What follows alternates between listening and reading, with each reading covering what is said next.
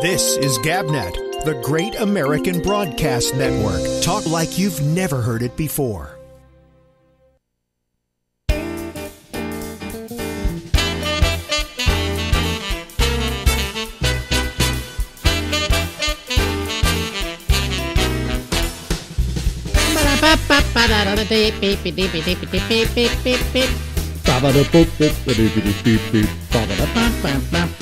Hey everybody, how are you? It's Alex Bennett, and it is the Ramble for yet another week here.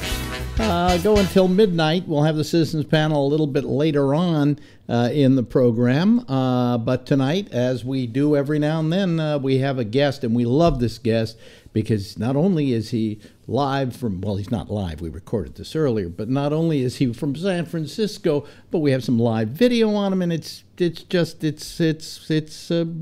Will Durst is who it is. There, ladies and gentlemen, with a wonderful cup of coffee that I saw him. I have my cup of coffee here, too. Yours is bigger. What are you drinking today?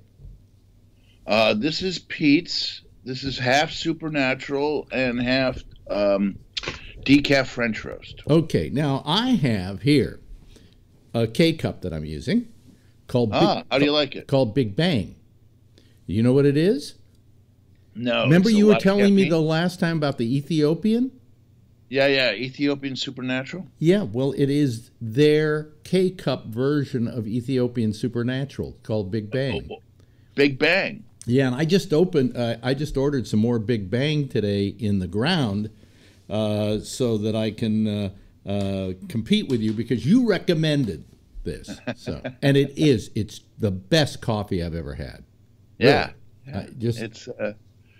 Well, it's also Pete's, and that's where Starbucks learned all their stuff. So, well, the master. Well, I had they started out together, Starbucks and the guy who did Pete's, and then they separated, right? They had a falling out, or I don't know what. No, 67. Pete started, and then the guys from Seattle came down and studied at Pete's, and they worked at Pete's, and then they moved up to Seattle, and they started Starbucks, and then Howard came in, and just like Ray Kroc at McDonald's, he saw what they didn't see, and I see. Okay. Well, anyway, by the way, this is Will Durst. Did I mention that? Oh. No, hi, Will. Wave to the people out there. Anyway, yeah, you're going. We'll talk about that in a minute. It's opening day for baseball. Yeah, home opener for the Giants. For the Giants, right? Yeah. Anyway, Buddy Love was in town, right? And he stayed here, and he said, "So where's the closest Pete's Coffee?" And I said, "San Francisco." They don't have any Pete's Coffee in New York. They have a couple in Chicago. Yeah. I'm trying to think of a couple in D.C. Yeah. But haven't made it to New York yet, and I don't know why. I don't know why either, but all I know is it's better coffee than Starbucks.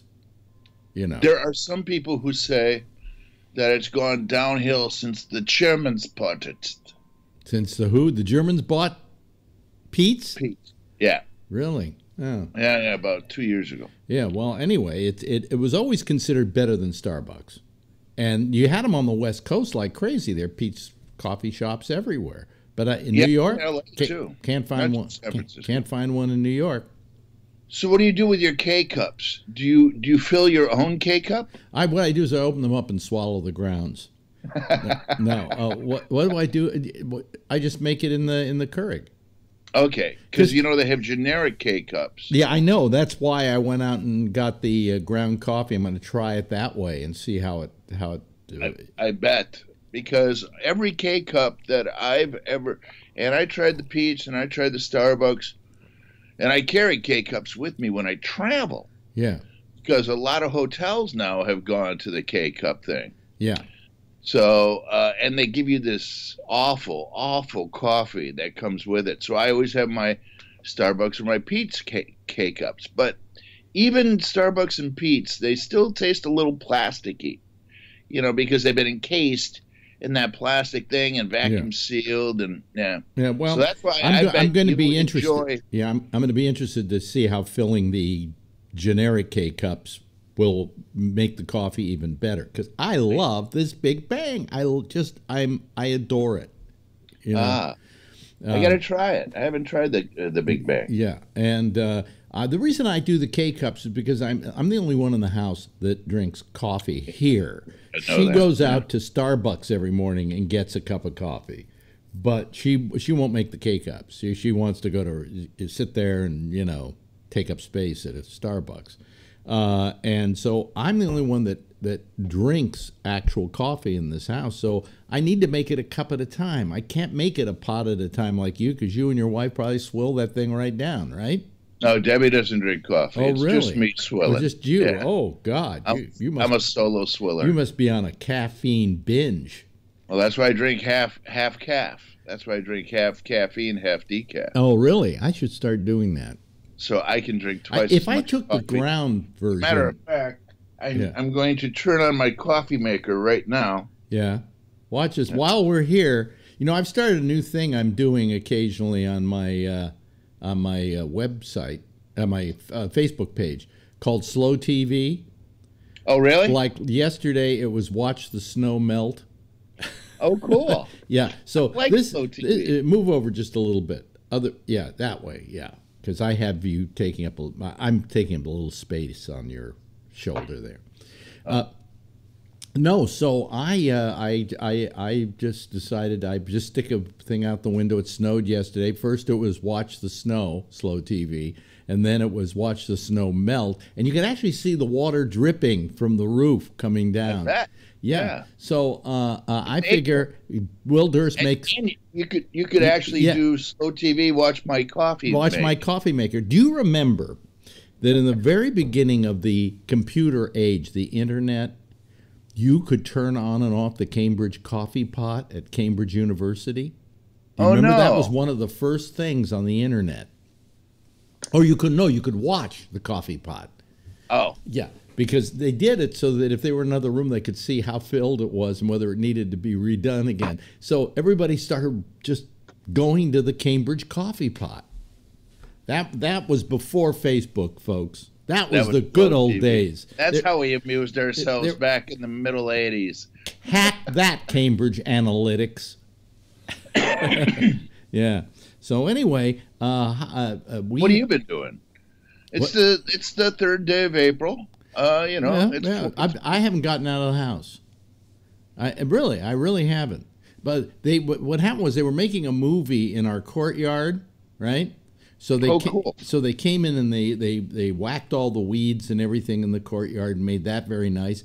And then they added some trees into the courtyard, and they added some foliage into the courtyard. And my wife said, I and Dwayne, which is a guy that lives next door to us, who used to work at Central Park mowing the lawns and planting the tulips and everything, said, boy, it really looks really great. So I went down there to see what it looked like, and I started feeling all these plants. They're props.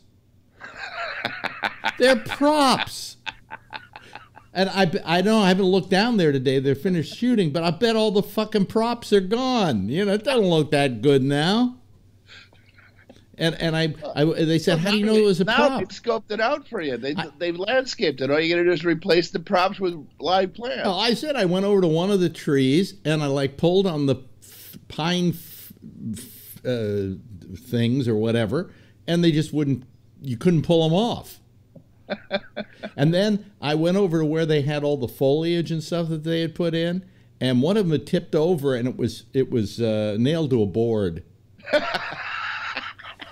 And I said, "Oh, it's really beautiful, huh? Boy, they did a great. The only thing they did was mow the goddamn, clean up the ivy and stuff from the winter What do you want for free? What do you want for free? Hey, I wish the people who own this building would just hire props just to make it look better.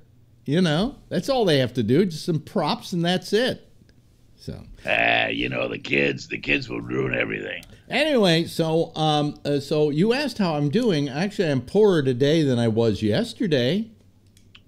Oh no, what happened to the stock market? Yesterday it just took another tank, and it took a tank because our president is doing something which he should be probably arrested for.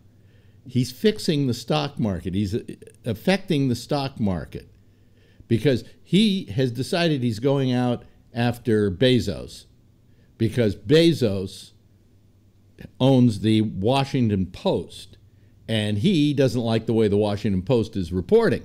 So he's going after Amazon by doing the whole thing about the post office and that. It's all misinformation, total misinformation, right?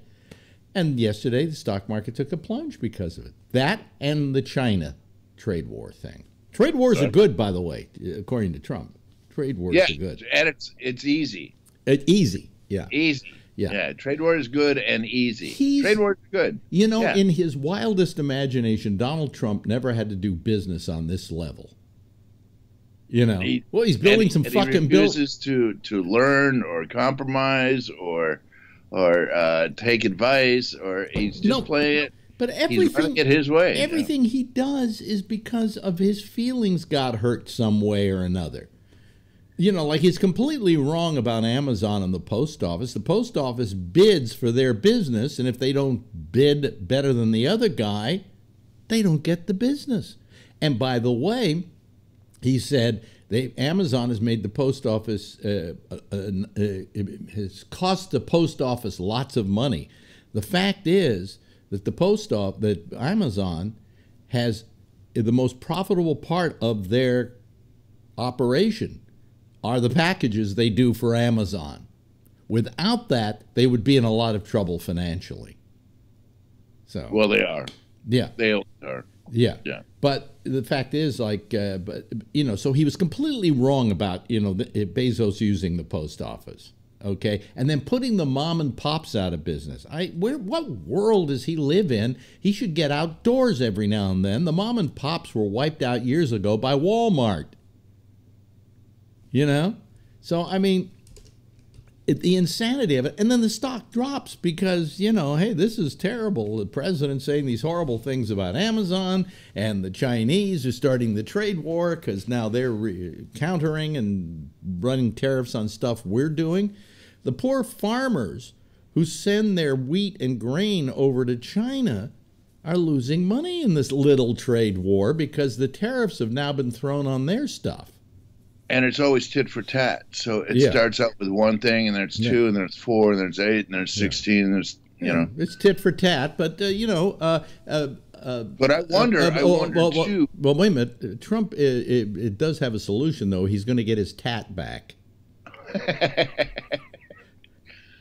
I wonder if he doesn't care, because most of the tariffs that the Chinese put on yesterday, at least they announced, most of them, it seems like to me, I haven't seen any commentary or anything, but it seems like to me that most of the tariffs are on stuff that comes out of California, except for apples. But that's, Washington and Oregon. Yeah. And the East Coast, a lot of apples in New York. But wine, tariffs on wine, tariffs on peaches. I mean, a lot of shit from California. And I wonder if Trump doesn't care. If it was pecans, if it was from Georgia, maybe he would give a shit. Yeah, right. But I mean, he's just not thinking at all. I mean, this man is, and I think he's going crazy. I really think that he did 24, 25 tweets yesterday or something. Really? It went tweet crazy. Okay. But not one about Stormy Daniels. Not one about Stormy Daniels. Not one about Putin's a fuck. No. Boy, Stormy Daniels. Putin must insult Stormy Daniels. Putin must give great blowjobs or something. I don't know what. Careful who you say that to.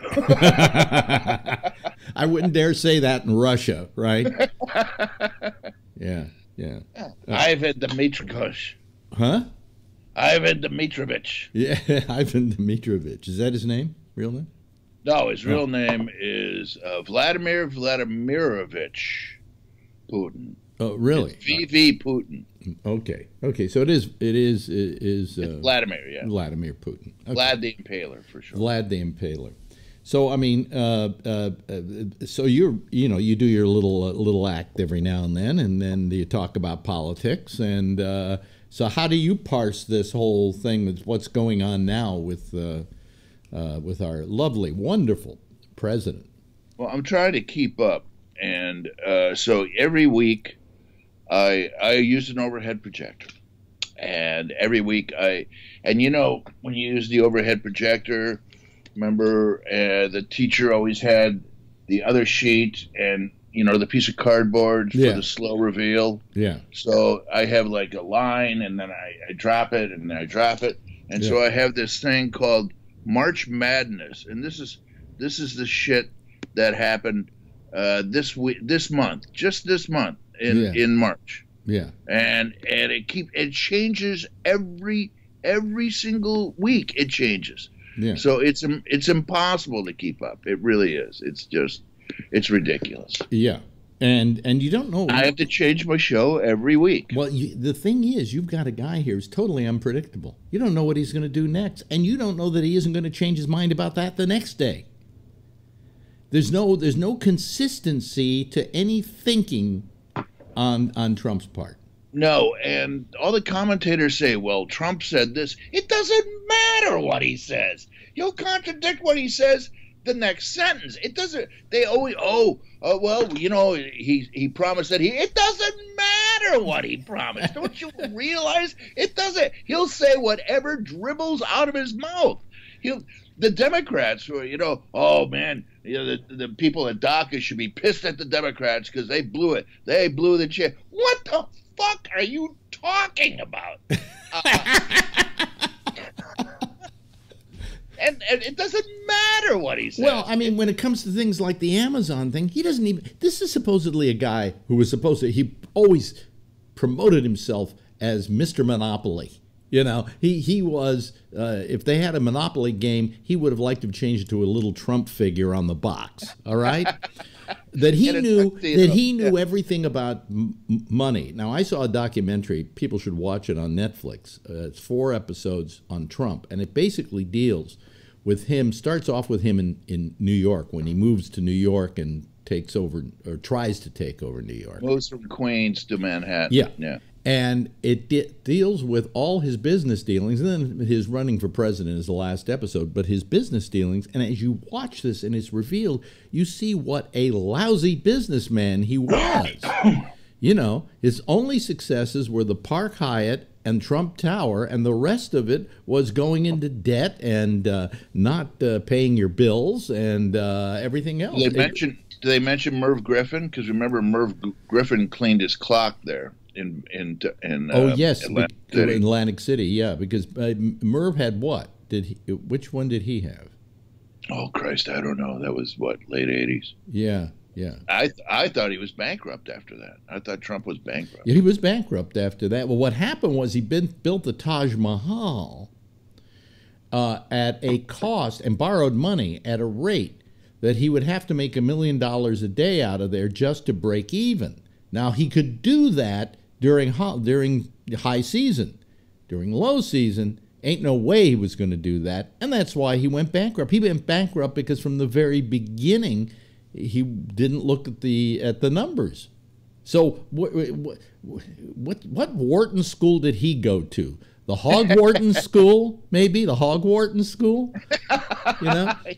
He went to the best school and learned all the best words. Yeah, like fabulous. His father did the same thing. They showed his father. It's going to be fabulous. It's going to be excellent. It's going to be terrific. It's going to be, he always uses all these flowery phrases for terrific. These superlatives, Yeah. So that's our guy. So what's it called on Netflix? It's just, I think it's called Trump something. The rise of Donald Trump or something, but then at the end, the lettering goes down. I'm trying to remember the name of the show, but the lettering literally slumps down on the title. They interview people who like him too. They didn't try to stack the deck here, but you can't stack the deck if you just look at what he did. He was a terrible, terrible businessman. And everybody's going, well, I'm voting for him because he's a big businessman. Yeah, that's what they told you on The Apprentice. Yes, because they wanted ratings. They couldn't say this is a guy who bankrupted 3 casinos. He was good at getting a bunch of people to go out on the street and try to sell coffee. I mean, then, on The Apprentice. But otherwise, he didn't. He was a terrible, terrible businessman. And now we are stuck with this terrible businessman making trade deals. Affecting the stock market with like what he did to Amazon, because Amazon stock dropped precipitously yesterday. Not that it doesn't. Bezos isn't still the richest man in the world, but Yeah, it took over from Gates, right? Yeah, I mean, so who are you going to blame? Are you going to blame Bezos, or are you going to blame the people who bought things at Amazon like me? I buy everything. If I need Band-Aids, I order them from Amazon. What? I get that Amazon Prime and I get everything delivered for free. Yeah, how can they do that? Well, they get $100 out of you a year for that, for Prime. But you also get their TV stuff too. I don't know about you, but I ordered. Let's say the average delivery is $5. Yeah, shipping and handling, and I order more than 20 things a year from Amazon. Oh yeah, Oh yeah. Yeah, but you order them. That's the thing. They've gotten you to order them, right? And now I'm a sucker for their Echo stuff. Really? Oh yeah, I got one in the kitchen. Echo, set the timer for 5 minutes. While I'm cooking something. Echo, add such and such to the shopping list, and then I go to Costco and I bring up my shopping list on my Alexa app, and there are all the things I ordered. I wanted to go buy. Wow. Yeah. So. Good little invention. And they were the first ones out there with it. They didn't steal it from somebody. It was amazing. Just amazing. Like Apple does or has. Oh yeah, if either invents or steals, I have 2 of them. I have the Echo Spot with a little screen on it that can show videos and stuff on my bedside in place of my old clock radio. And I just say, I say Echo. I don't say Alexa because it might confuse it when somebody says, "Hey, Alex," Right. So I have it. So I go Echo, play me my news feed, and then they play me a video of like Reuters TV news, right on the little screen as I'm waking up in the morning. It's terrific. It's a terrific invention. But anyway. This is the guy who wants to go after because he owns the New York the Washington Post, and the Washington Post says nasty things about me. And Obama didn't say nice things about me at the correspondence dinner. And so therefore, you know what I would do if it was like Back to the Future and I got to go to the past and change something? I would find Obama just before he goes to the correspondence dinner and say, "Don't say anything about Donald Trump." And then everything would be different right now. Remember that famous shot of him watching it, and he was like this. Yeah. Yeah, right. Had his lips out. Yeah. And he was they say in this documentary, he was so upset by that, he left early. And he just, after that, wanted to get even with Obama. So everything he's doing now and taking away from us is anything Obama had anything to do with. It's not based on any logic.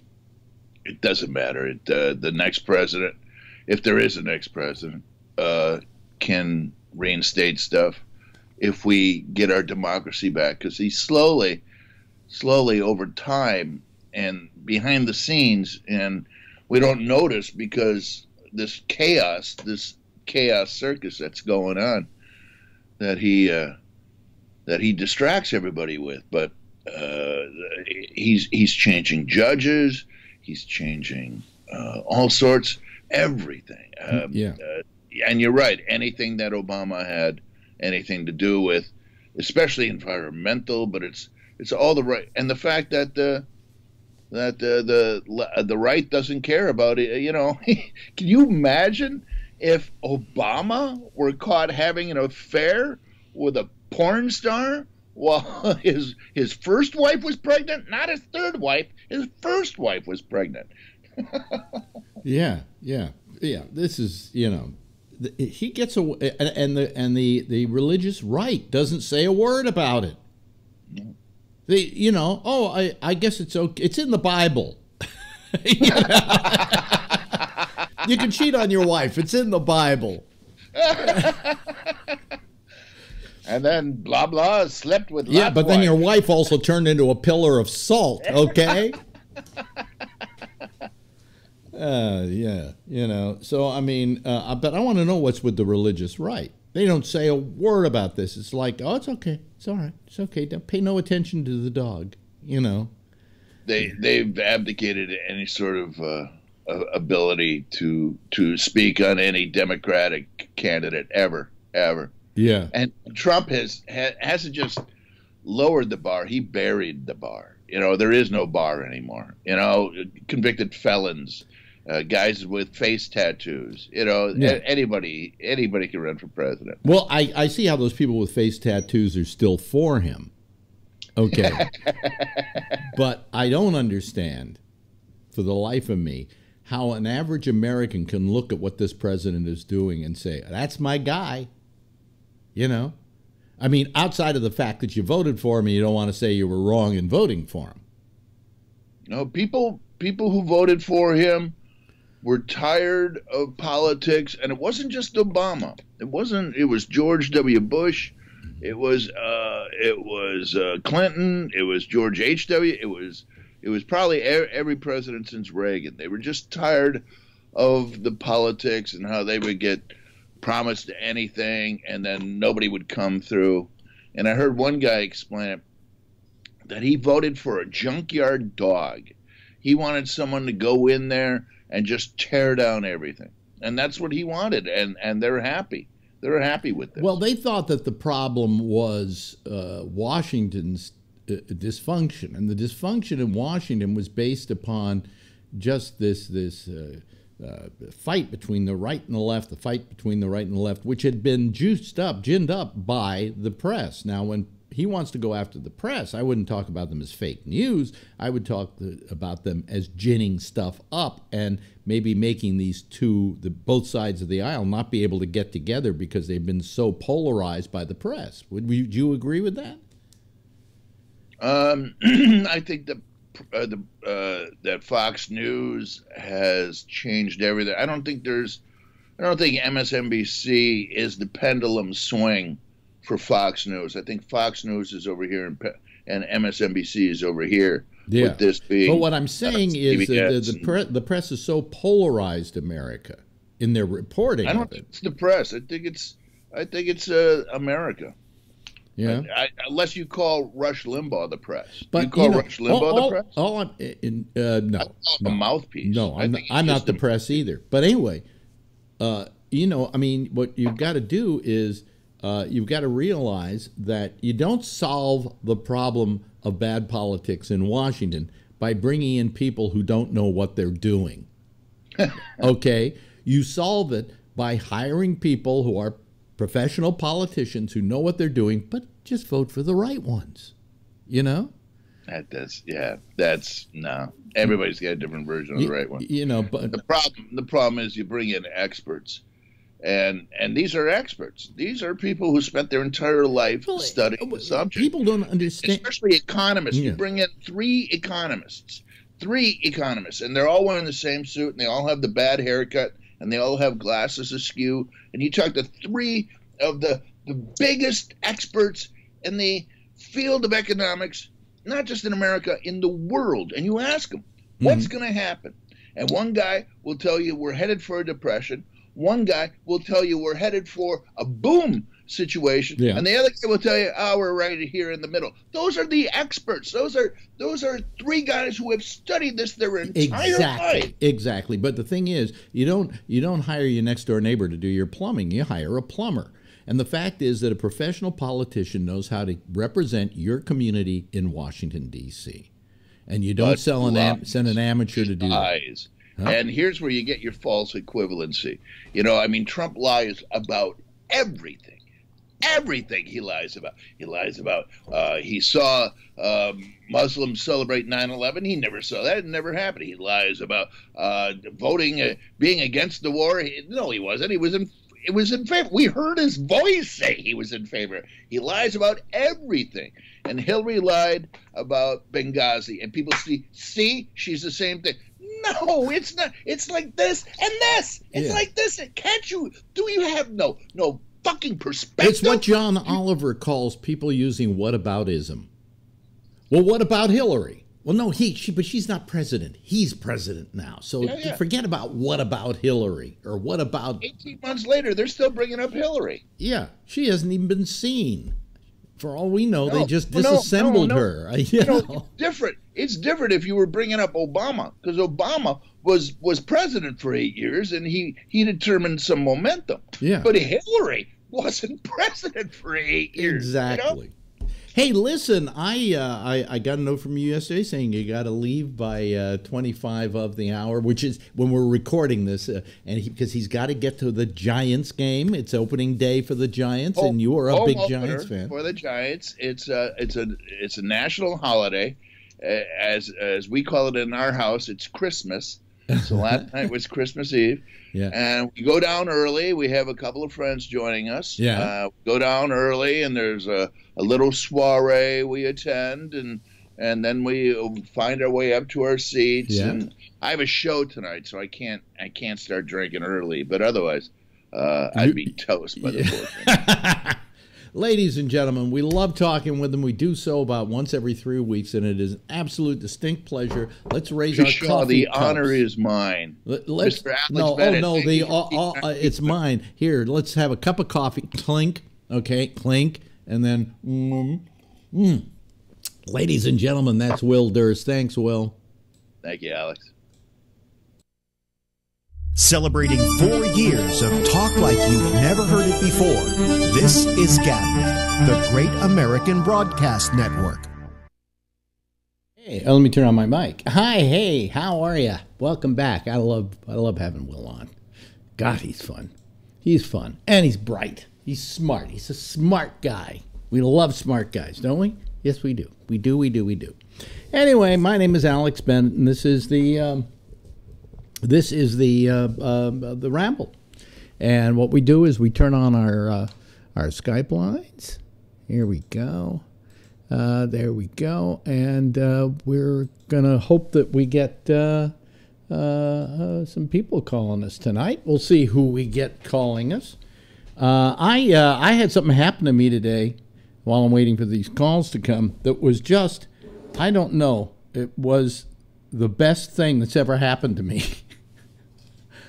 I'm out at Costco, and I come home, and I got to lug all this stuff upstairs and everything. All of a sudden, I reach into my back pocket where my wallet is usually, and it's not there.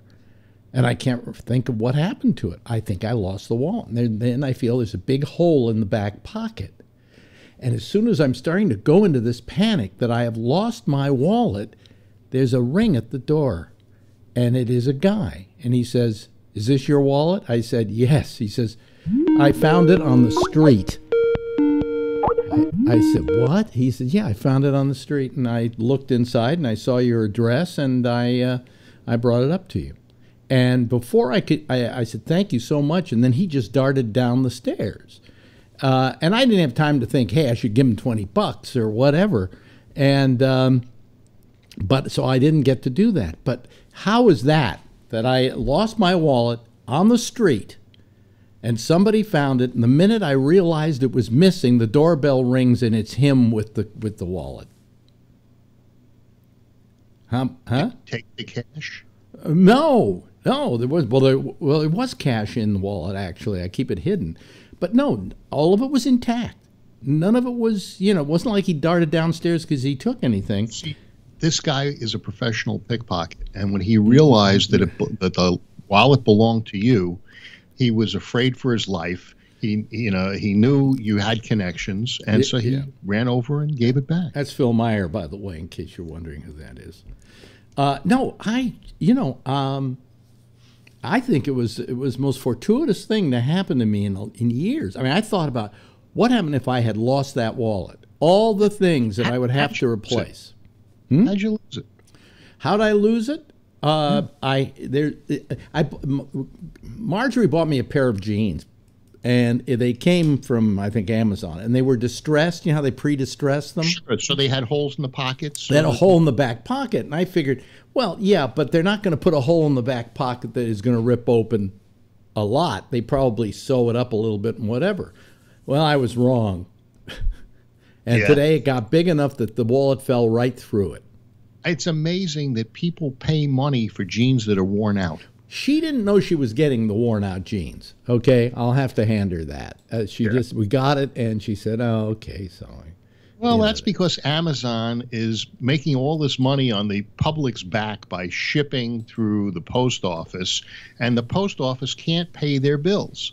To begin with, I do not get anything from Amazon by the post office. I understand, and that's why I shipped you something UPS, which I could have done for half the price at the post office. Yeah, probably. See, the thing is that no, but how fortuitous was that? I mean, I thank my fucking lucky stars. Yeah. Now, the one other thing that you ought to do is you ought to make sure that all your credit cards are locked, so that just in case he didn't have time. He literally didn't have time. You take a picture with your phone of the credit card numbers. Yeah. Then what happens is you return the wallet and you say, he didn't have time. He did not, Phil, let me tell you that it was up here so fast that he did not have time to do that. He had time to come. I think to begin with, he was wearing some kind of a uniform, and I think he's our alternate postman, is who I think it was. So you definitely... the post office isn't really good at making good deals, so they have to make money on the side. Yeah, okay, so let me worry about this now for the next. No, I'm not even worried about that part of it. You know. Well, if he's a legitimate guy, then that theory is probably out the door. And then he left, walking down the stairs, so that led me to believe that he was somebody that doesn't live in the apartment house, but or maybe he does. Maybe he lives on the floor next to me. I would love to find him so I can throw him $20 or something and thank him, But I was so stunned at getting it back, I didn't have time to say, hey, let me give you something. I didn't have time to think about that. Just think about this.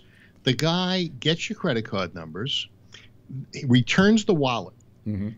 You think everything is good because you're in possession of the wallet. Meanwhile, he's living it up down at the Ritz with your credit card numbers because he's already, sold them to. All right. Just don't let me worry about that. Okay. We've been joined by Tim, by the way. So, I am conspiracy on this wallet thing. I am so lucky that because when you have to go and then replace all these things. And then on top of that, not only have to replace them, but you then have to tell your the people you do business with, here's my new credit card number. Absolutely. It is awful. I just had somebody buy 15 backpacks on Amazon with my credit card. And so the shipment never came. I was able to stop it and get Amazon to change all the stuff and credit me back, and but in the meantime, I had my credit card company close that one and issue me a new card. Yeah. So now you're having to go online to Amazon and change your card, and go to so and so and change your card. Here's the other thing that you have to do, and that's what I've decided I'm going to do. I'm going to go get myself a small little kind of billfoldy thing. Right? Yeah. I'm just going to carry one credit card. I don't need my driver's. Well, I don't really need my driver's license.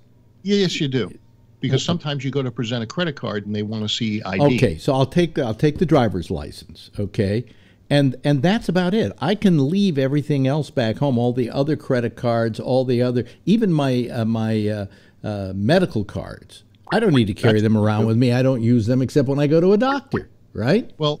What I do is basically the same thing. I have one credit card I keep in the wallet, one debit card, the Costco thing, and a company credit card, and my driver's license. And that's it.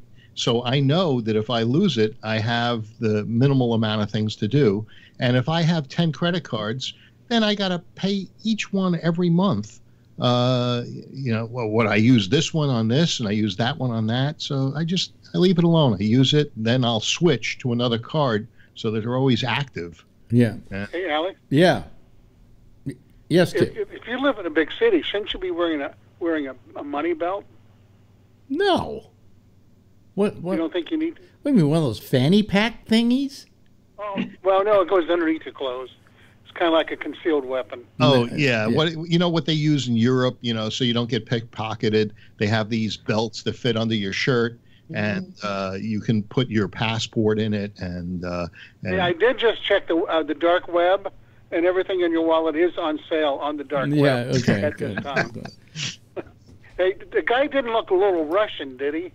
No. I checked my doorknob in the morning. It's impossible for Alex to get hacked. Nobody can spell his name.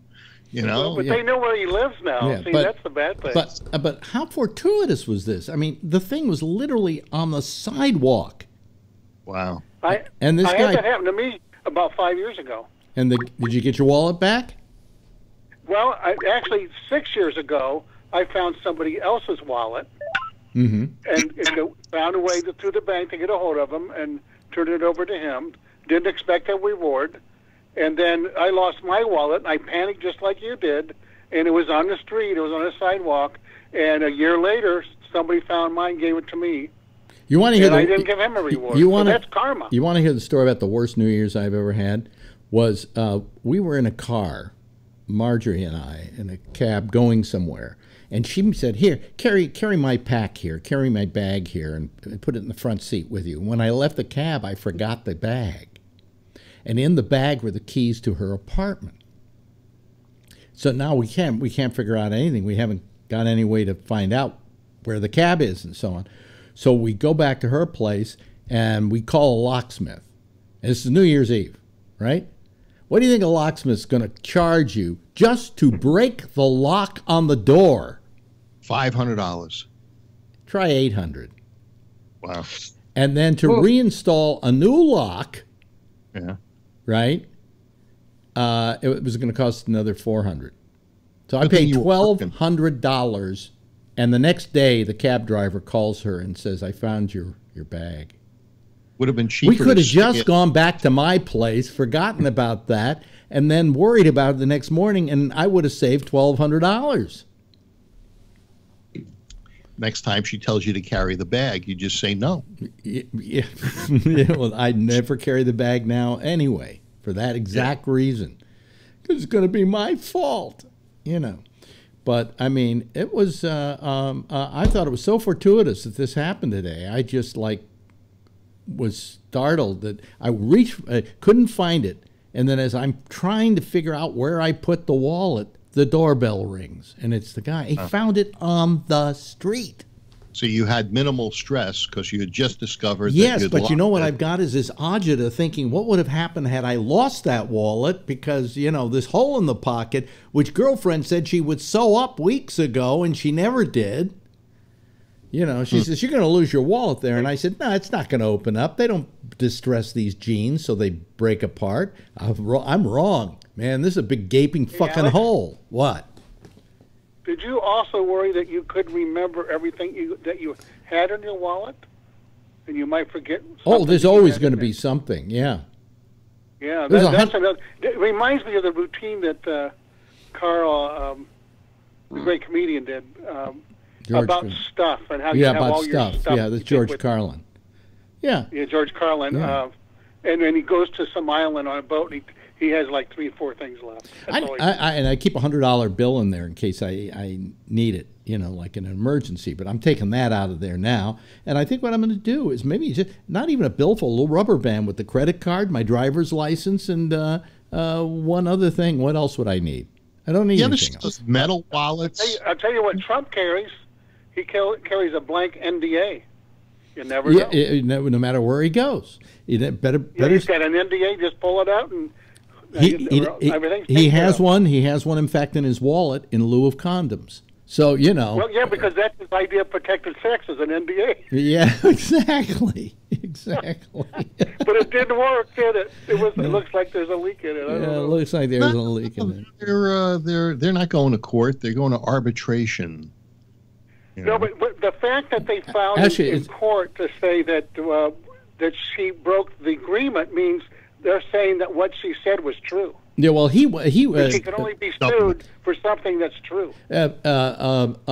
Trump wants to have it tried by Judge Judy, who he for a short time considered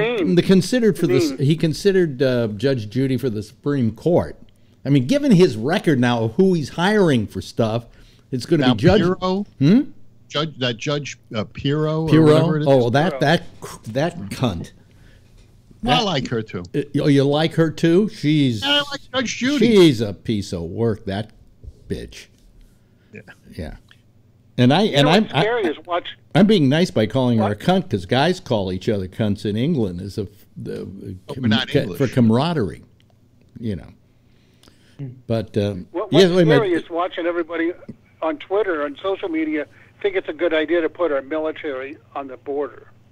Yeah. There's a lot of people that think that's a good idea. You're going to pay these guys. I would like to ask Mad Dog what he thinks of this idea of taking his troops and diverting them to be a human wall along the border. He actually, I think, was it Mattis or was it?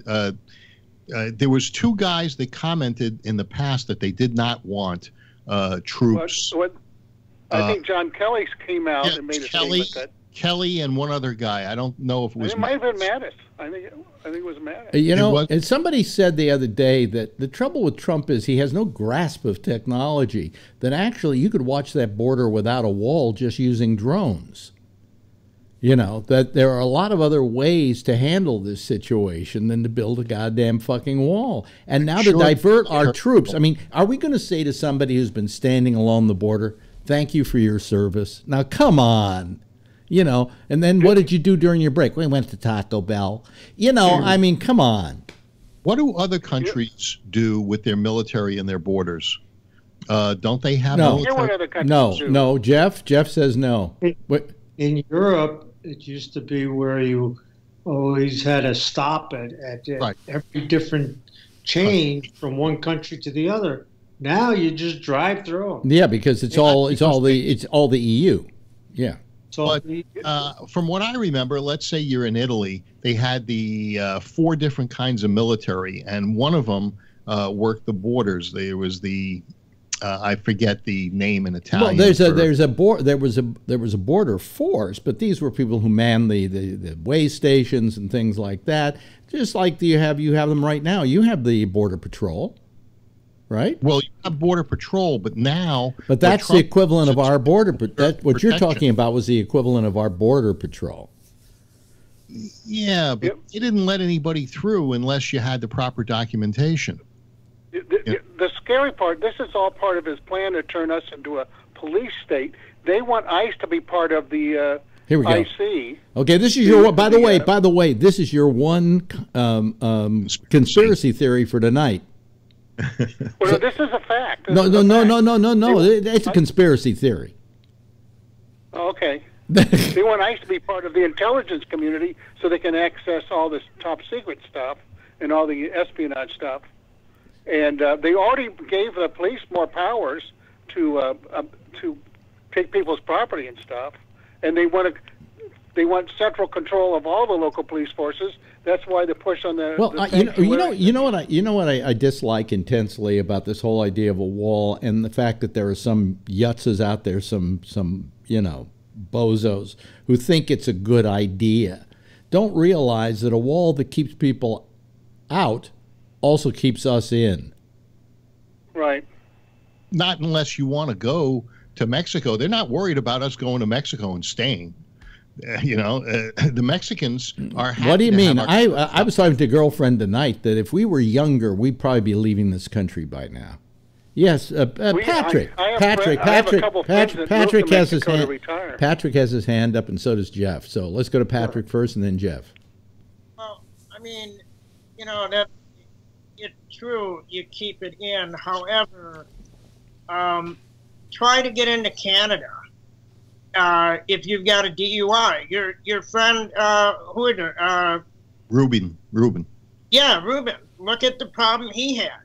And I mean, you know, you can't get into Canada just as easily as can be, and you can't get into Mexico easy either. I mean, you go through your checkpoint, and why is it so fucking hard for people in our country to just accept that we should have something at least similar to like Canada? I mean, again, yeah, but Canada does. Ruben had a DUI. Wait a minute, but you're not allowed in.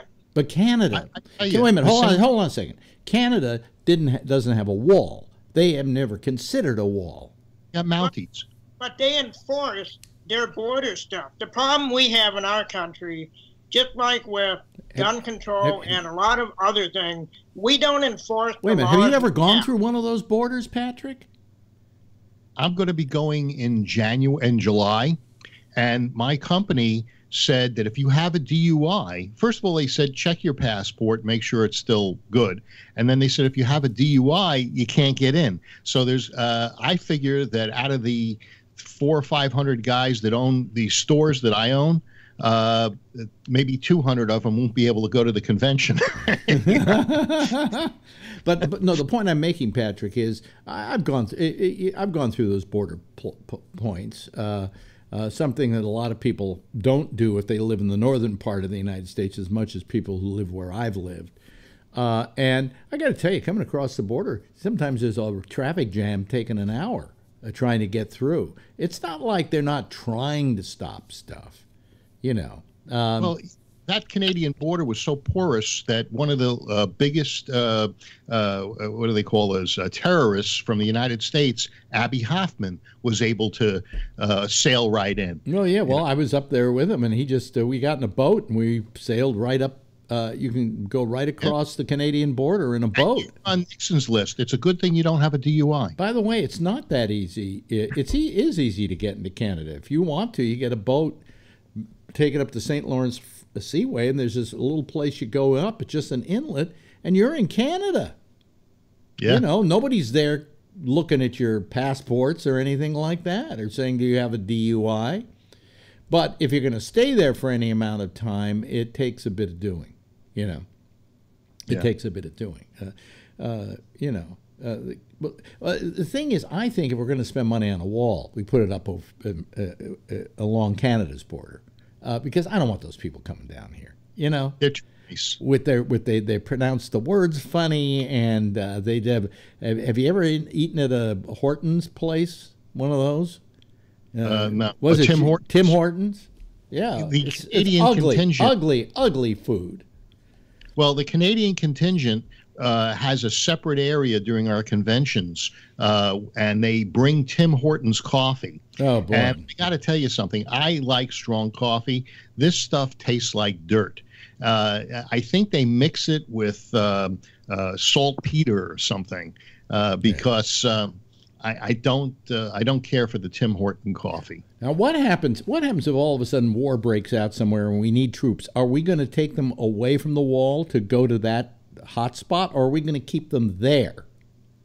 No, I think we need to keep them there. Really? We need to keep them there. Do you know, this is not what a lot of people signed up for the military for. It was to get what they get. Hey, on the West Coast during World War II, they have these bunkers over in San Francisco and in the Marin Headlands. And they were there to observe and protect the coast from the Japanese and the Germans.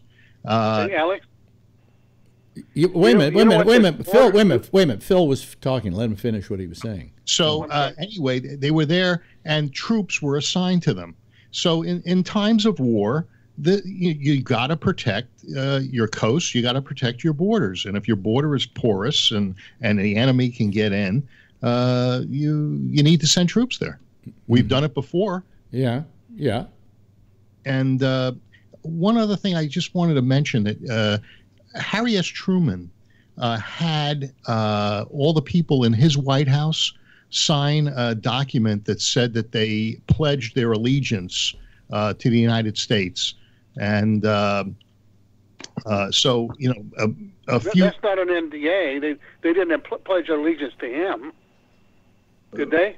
To Harry S. Truman or to no, they pledged it to the United States that they weren't communists. Trump wanted his people to pledge allegiance to him. I don't not think to so. the United States. You're doing you're indulging in a whataboutism that I'm very familiar with, and that was that time of the communist scare in America, and you really can't compare this to that.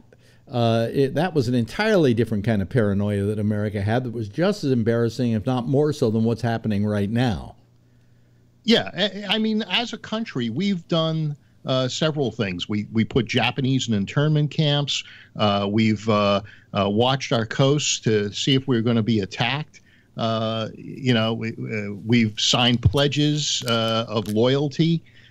So there's all of these things that we're talking about now in the Trump administration have happened before and continue to happen. And it's just we don't like him doing it, or you don't like him do it.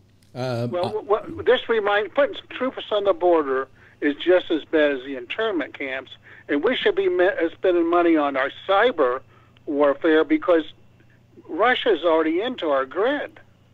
They're already into the universities. They're into the corporations. I say let more Mexicans. Much more I say let more Mexicans in, and let's deport some rednecks. Okay. Yes, Patrick. Oh, wait a minute. Jeff had something he wanted to say earlier, right, Jeff? Yeah, so one time I went to Texas, and it was very difficult to drive. I forget what state I was in, but I get there, and the police were there, and they're stopping everybody, and they were asking me where I was going. Can I see your driver's license or whatever? And then the cop says to me, he says, do you have a gun? And I said, no. And he goes, oh, well, here's one for you. You got to buy one. I gave you one. Yes, Patrick, you had your hand up. Yeah, I think putting U.S. military on the border is stupid. We've got a border patrol. That's what they're there for. That's what they're trained for. United States military, whether it's the Marine, the Army, Air Force, Navy, Coast Guard, they have their specialty. They should be around the world and on bases here in the United States. The border is not where they belong. Unless we are at a state of war that's similar to World War II, where we would need to watch the borders, there's no need for it. I mean, just enforce the laws we have with the border. And by the way, some of those border crossings, some of those areas where they cross the border are so wild that people die walking them. So I mean, in and of itself, that's a natural wall and a natural barrier. The Mexicans are allowing this caravan full of children that is being led by a church. Well, to begin with, you're wrong. You're wrong, Phil. Wrong. Yeah. To begin with, they're not. You're saying Mexicans. You think the only country in South America is Mexico? A lot of these people these caravans are originating in Honduras. Right, but there's 4 Mexican cities so far that have welcomed these guys, and from what I understand, and one in California, I might add. Yeah, San Francisco. No, but as they come through, it said that they were welcoming this caravan. But I was also informed that this caravan was full of children, and it was actually a church group that was sponsoring the movement of these people. Oh, that's terrible, isn't it? To the border. That's terrible. Do you know why they're coming, Phil? Why are they coming? I don't think they want to cross the border. I think it has to do with some sort of either protest or celebration. That some of them want asylum because they're being killed in their home country. That's correct. Did you see the interview with some younger people who were going to be deported, and they said, we don't want to go back because if I go back, I'm going to be killed because I left there to get away from my boyfriend or something who was part of one of these groups, and now they say if I ever come back, they're going to kill me. So we're sending some of these people back to certain death, and in fact, if you think that's wrong, we have done so, and those people have gone back, and within a year they were dead. Well, yesterday there was a news report of a family man who was illegal, and he was dropping his child off at school. ICE picked him up, and they were going to deport him. Would that be an ICE pick? Would that be an ICE pick? Yeah, ICE pick, yeah. They picked him up, and they were going to deport him. But it seems as though he was able to make a case that his life was in danger if he went back, and they're leaving him here. Although his wife was an American. It was just on last night's news. Well, anyway, I saw some interviews with people who said that one guy didn't want, they showed an old interview with him, and he didn't want to go back because he was afraid of getting killed because he had turned in people and so on. Mm-hmm. They sent him back anyway, and within a year he got murdered. Well, it's pretty lawless down there. Well, yeah. I mean, where is our sense of compassion? Where is this? Give us your well, that's a poem. Poor. Well, nevertheless, we put it on the Statue of Liberty. It's like part of our welcome sign. Okay, Phil? Yeah. Well, give us your tired, your poor, your huddled masses yearning to breathe free. Well, if you look at Brazil, for instance, the current president of Brazil, I think his name is Lulu, he's being charged, and he's probably going to be in jail. But he is ahead in the election, and the guy that's running against him was a former Supreme Court justice in Brazil, and he's losing. The guy that's the president is winning, and he's gonna go to jail. This is the kind of countries that these people live in and allow. I could start talking about the kind of country we live in, but we'll get to that in a bit. Patrick. I think Phil will agree with me on this. Maybe if all of those people that are coming from through the border would then divert themselves up into New York and see Ellis Island and then go through Ellis Island, then we would be more amenable to give us your poor and all of that, because they will have. Wait a minute, nobody goes through Ellis Island anymore. Yes, not since the 20s. My grandmother and my father came through Ellis Island, and my grandfather I think went the other way around with the other son, and went to San Francisco to set up a home, so that once they came to Ellis Island, they could say, we have a family in San Francisco. My husband is there. He's earning a living, and we have a home. And so they then, the average stay at Ellis Island, a lot of people think, oh, they were there for weeks. They watched The Godfather, right? But no, it was like maybe a day and a half tops. Or if you didn't do it in a day and a half, they turned you around and sent you home. My great-grandfather came to this country through Ellis Island. His name was originally spelled M-I-E-R. Mm-hmm. When he got off the boat, the guy wrote down M-E-Y-E-R. Yeah. He said, "Thank you very much," and went to the next line. Well, my family changed their name when they came through as immigrants from Schwarzman to Cherney, because they wanted a more anglicized name, so that there wouldn't be a prejudice or whatever. But once they saw there wasn't a problem, they did away with that idea, and it was back to that impossible name to spell. Yes, Patrick. They changed our name too. Yeah. Yeah, a lot of people change their name. Yes, Patrick. Yeah, and then Jeff. My grandparents on both sides had come in through Ellis Island, and my mother's parent, they changed their last name because it was just so fucking hard to spell, and at Ellis Island they just shortened it for them, and they. Much like Phil's great-grandpa said, "Thank you very much," and they just moved on, and that was the way that they spelled their name from then on. So, yeah. Jeff, that's fine. Yeah, Jeff, you've got your hand up. Yeah.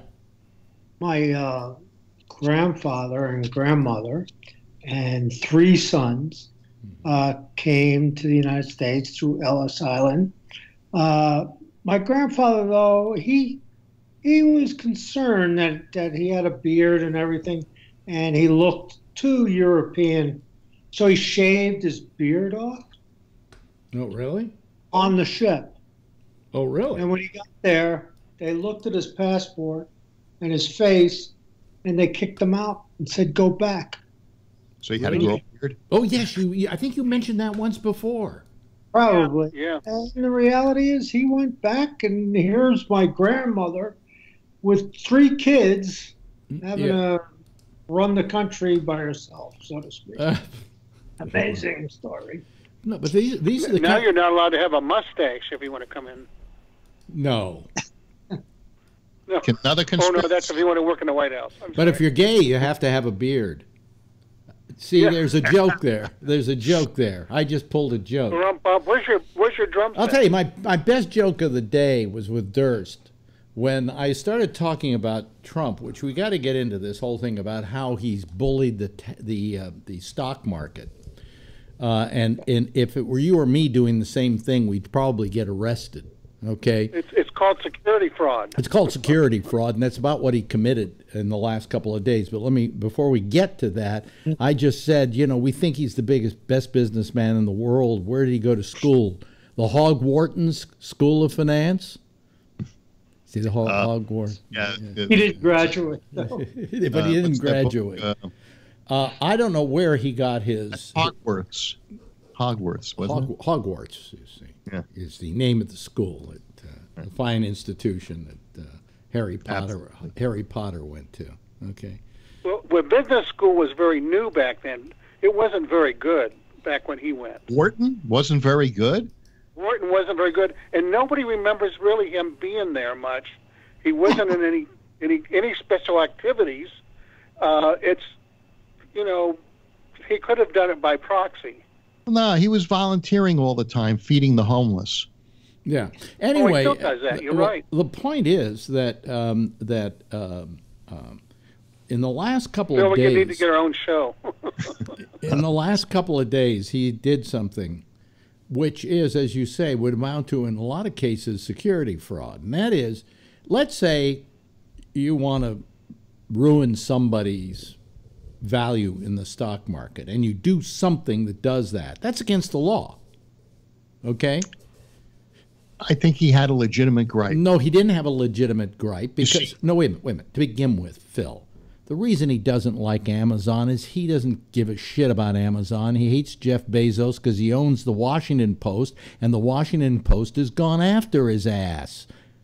Well, there's one reason he hates Amazon also, Alex, and there was an article in the New York Times. His real estate in New York City, a lot of the brick and mortar is lost value, mostly because of all these online places like Amazon, and he's lost $400 million in the value of his real estate holdings.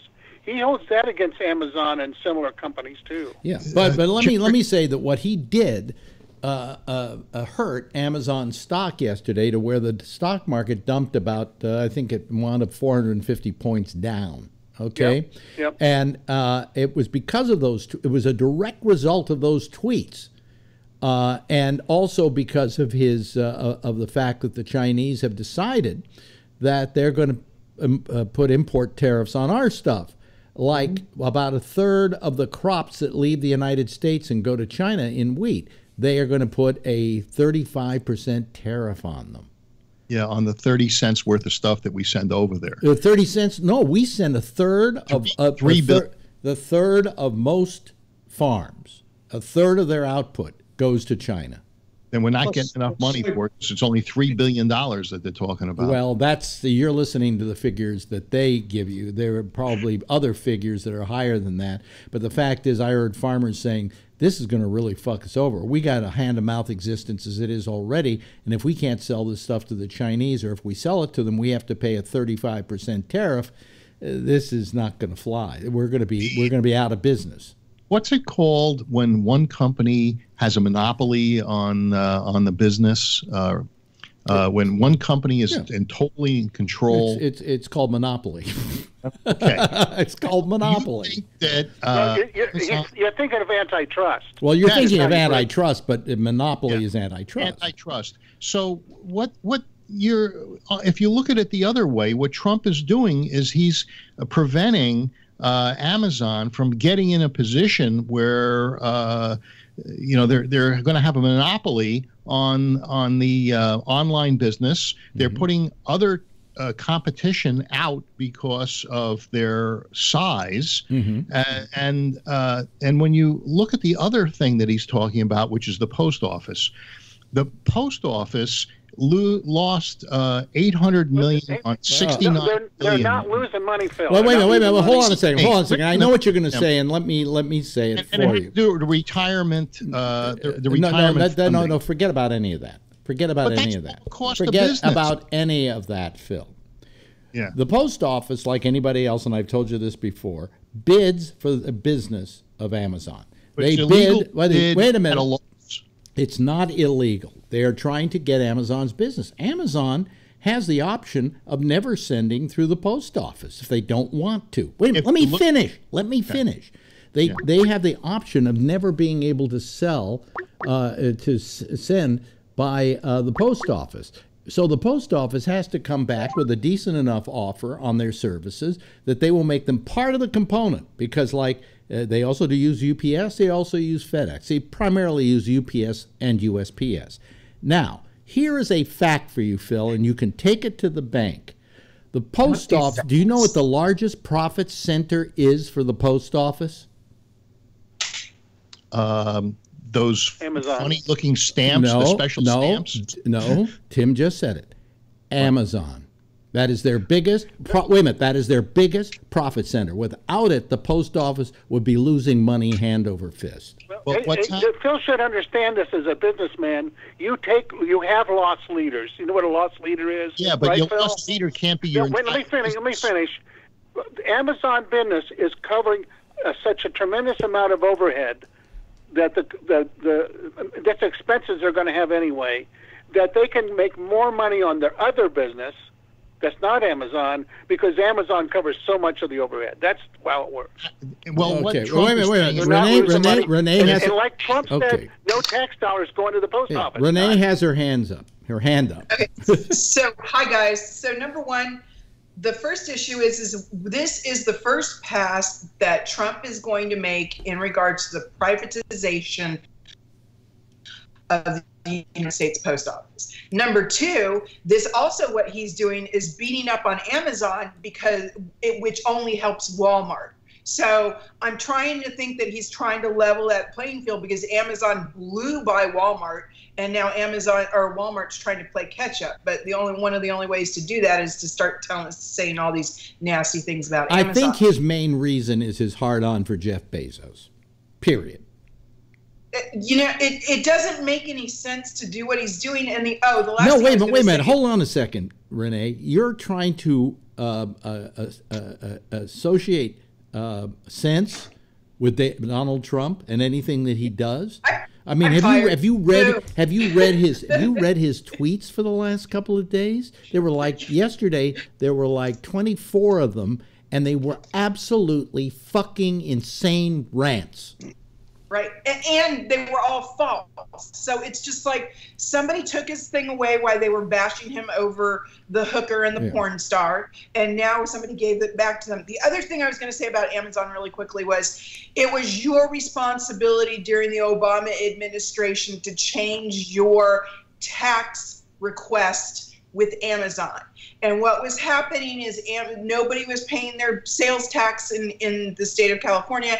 Everybody got pissy. It was the buyer's responsibility to go into Amazon, click that box saying, I want to pay the taxes for my area, and then Amazon would have rolled that up and taken it care of you. Amazon, if you didn't do it, it's your shit. But Amazon has to pay taxes wherever they have a business. And I pay tax. Wait a minute. I pay sales tax. Everything they ship. Yeah. Wait a minute. Hold on a second. I pay sales tax for Amazon. Didn't used to have to in the very beginning, but then they found that they had to, and I went ahead and I kept doing it. But what's going to happen if he wants to try and make it more difficult for Amazon to ship, they're going to pass that cost on to me. They're not going to pass that cost on to Donald Trump. Didn't you hear Amazon? Let me tell you this. Wait a minute. You didn't have your hand up, but Patrick does. Rules are rules. Yes, Patrick. The big problem I have is I don't write president, regardless of who it is, putting his nose into private business. And I agree. As a conservative, and a free market conservative at that, look, there are still other businesses that are online. Until Walmart goes out of business or is close to, and Target and all these other ones, I'm not that concerned about Amazon. I think it's up to Walmart and Target and some of these other retailers, or even Costco, to put themselves in a position to compete, because that's what free market is. It's competition. And right now, Amazon is leading. It's just like with computers, with Dell computers versus Apple versus whatever. And it's the same thing, and I don't like the president getting involved at all. It's just like the president getting involved in legal cases. It taints everything. And it's just, and if it doesn't literally change anything, it just does not pass the smell test. Stay the fuck out of the private stuff. Okay, we got Phil and then Jeff. All right, and then I'll go next. Okay. Two days ago, Amazon announced that they are losing money on shipping on the small items, and that they're going to raise the price. That if you bundle the small items and you get a $25 order, then the shipping will be lower or free. Just real quick, Alex talked about that, 3 or 4 weeks ago? Did you have that whole conversation about it? That's not new. Okay. And it makes sense. Did you raise your hand, Renee? No, I'm just all right. Then zip it. So anyway, they announced that, and the $25 amount. So things are changing. They're going to raise the prices. Whether Alex was ahead of the wheel or not on this, I don't know. But this is what I heard 2 days ago, and that's it. Yeah. To begin with, you're kind of.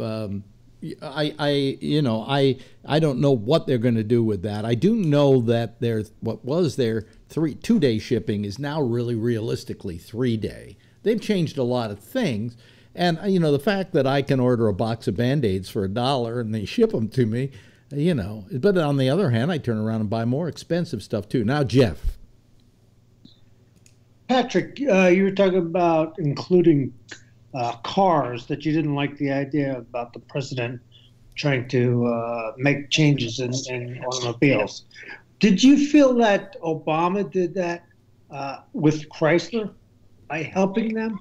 Honestly, I would have rather seen GM fail and Chrysler and whoever fail, because that's part of the free market system. I don't like the idea that we gave loans to those companies so that they could prop themselves up, when in fact, if they were meant to fail, they were meant to fail. Yeah, but they ended up surviving, and thousands of people kept their jobs, and not just the people who work for Chrysler, but all the suppliers and people made tires and whatever else. And they ended up paying the government 100% back. Okay. I don't think that would have happened if we weren't headed down the tubes in a recession. I think, Patrick, because we didn't see him do it at any other time, that he wouldn't have gotten into any of the private sector bullshit. But he had to, because we were headed towards a really bad recession, if not a depression. So I think it was required at that point. But I agree with Patrick. Okay. How about the clunker by Ellen?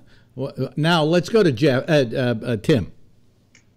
Well, real quickly, I said I got a hold of Jeff Bezos, and I gave him the perfect. His next move should be to buy Twitter and terminate Trump's access to it. Can you imagine what the world would be like if Trump wasn't on Twitter? Can you imagine? That's good. That would be a great sitcom. Well, I love how Twitter upped the amount of characters you could use to 240 now, so he could say more. It's scary. Hey, you know what I did today? I had to, for medical reasons, take Facebook off my phone. What's happened is the tendon in my left thumb from scrolling in Facebook is sore, and I'm probably going to have to get a shot or something to to deal with it because it hurts. I'm sorry, you're blaming Facebook for something. I'm getting cramps in both my hands, and part of it is from holding phones and stuff like that. Yeah. Well, and the other part is from jerking off, but I won't discuss that. Okay. I take the Facebook and I scroll through it with my left thumb, and now all of a sudden I've got like tendinitis in my left thumb. So I said, that's it, no more Facebook. I just have the Messenger, and if I want to see the Facebook, I can go on the computer or something and use the mouse. But they're about to undo themselves. That's a good idea. Yeah. So I abused myself with Facebook so badly that now I hurt. So now you hurt. And that means a completely different thing from a 14-year-old boy. Yeah. He now calls it thumb book. Yeah. That's thumb book, eh, boss? Yeah. That's a thumb book. That's a thumb book. Did you hear that Facebook had a bigger leak than they said that was? And that I'm not sure Facebook's going to make this jump. Is my Guess who I got a letter from today? Wait a minute. Renee. Who? I got a letter from Equifax. It's a Oh, little late now, isn't it? Yeah, telling you that you've been hacked. I've been hacked, and they're giving me 6 months of free monitoring. But oh, great! Free monitoring on 12 months. on an insecure system. Yeah. Do you shop at Saks Fifth Avenue or Lord and Taylor? Because they're the last ones that just got hacked. Yeah, quite a while ago, and they had been into them for a year, and they got employee records too. That's why I'm talking about the cyber war, and that was the Russians, I believe. It was a Russian company. Lord and Taylor? I believe so. They want purses? Saks Fifth Avenue and Lord and Taylor are owned by a Canadian department store called Hudson's. Hudson Bay. Yeah. And so I don't know if the hack was before they got bought or it has to be after. So yeah, it could be. They might have gotten hacked. Getting back to Trump and what he did with Amazon, I mean, and how he affected the stock market. This doesn't hurt. This hurts the investors. This hurts the people who own Amazon stock. They took a beating yesterday because the president. Yeah, because the president did some what we would call indiscriminate, whatever. Indiscriminate. I think he's bipolar, Alex. He's bipolar. I've been around bipolar people. Tim, talking about cyber attacks, you know that there was just a shooting today in San Francisco. Oh no, we didn't hear about it. YouTube. I didn't know Alex would be on tonight. One is they didn't shoot out serious, the Cape. The other one is critical, and the other one is the woman shooter, Renee. The woman shooter took her own life. Yeah, we're also not sure if she was part of it. You know who was promoting getting back at YouTube 2 weeks ago? Trump. The NRA. The NRA. Yeah. They reduced the number of put your gun together videos on YouTube, and the NRA came out after him big time. Well, very nasty tweets.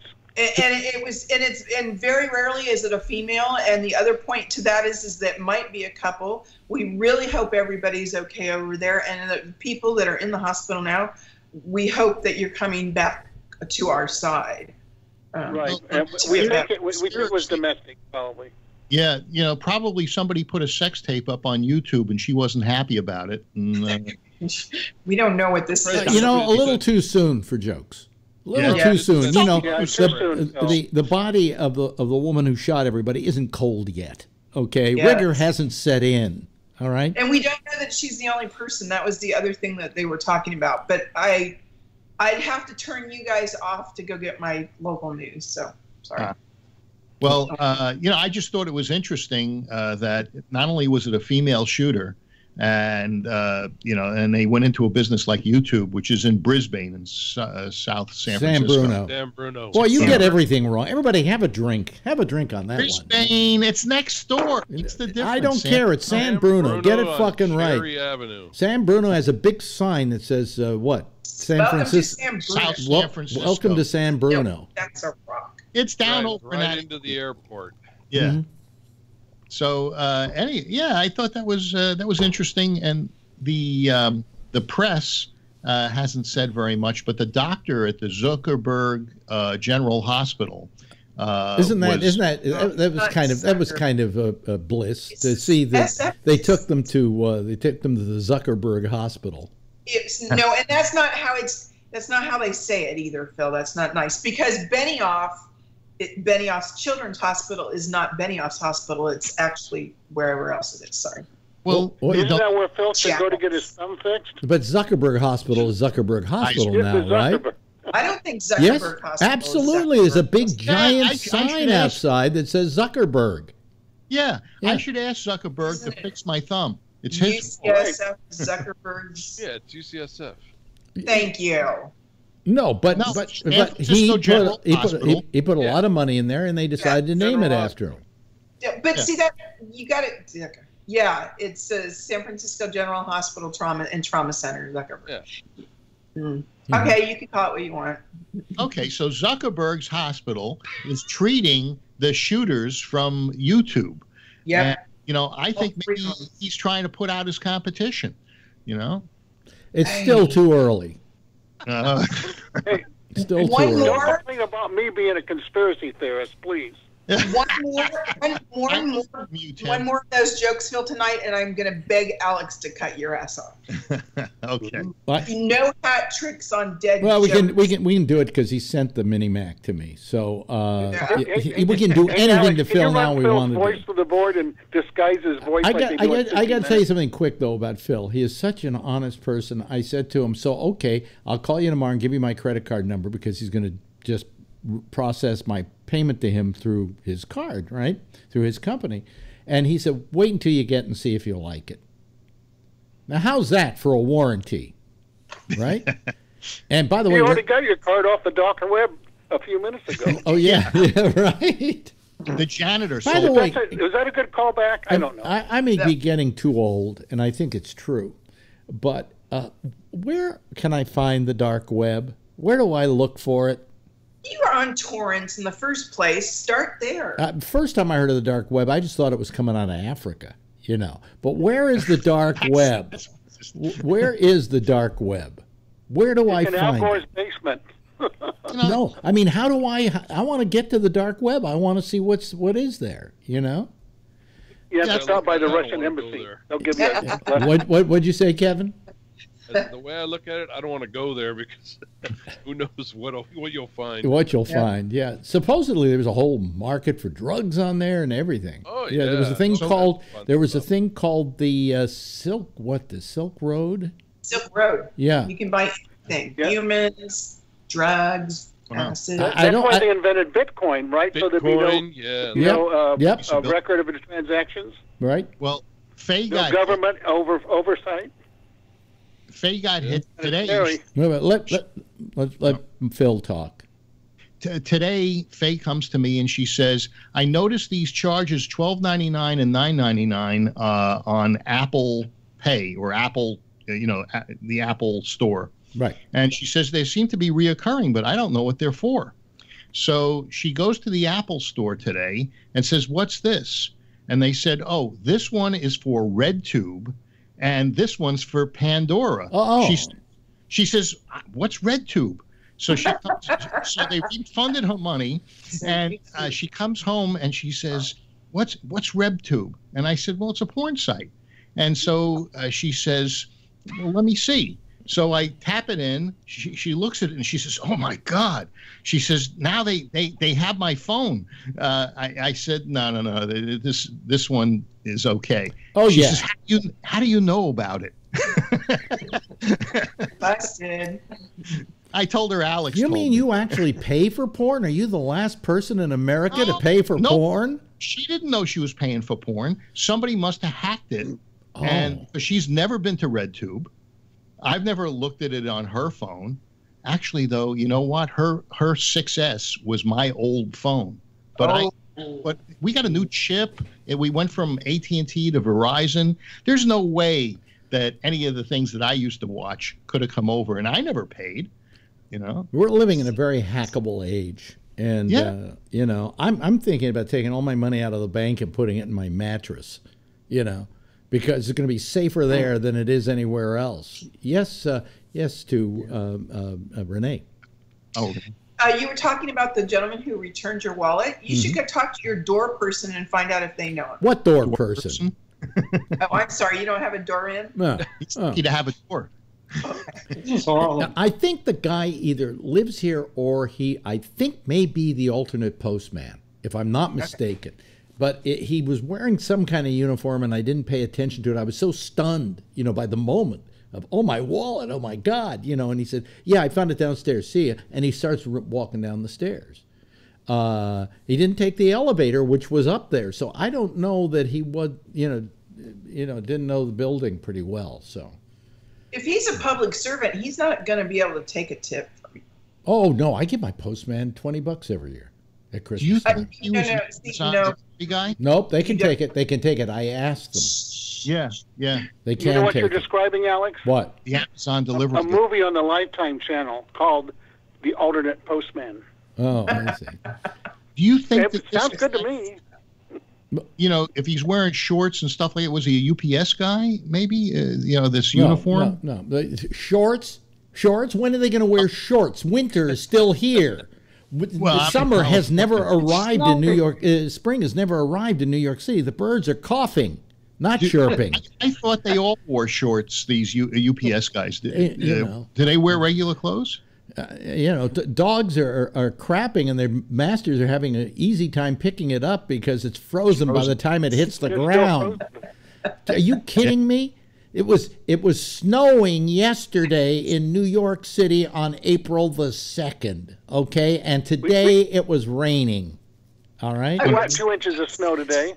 Wow. Really? Oh, you're in where, Ohio, Tim, or something? Michigan. Michigan. Well, you Center of expect Michigan. Yeah, that's what you get. That's what you get for living in Michigan, you know. I watched the Cubs game today for a little while, and it was foggy, and one of the guys even had everything covered while he was trying to bat. And I was just like, what the hell's going on? Yeah. No, it's really something. It's just ridiculous. So when you're saying that was this guy wearing shorts, was he a postman? No, nobody wears shorts right now. Here's a shot I'm submitting. This is when you said bat.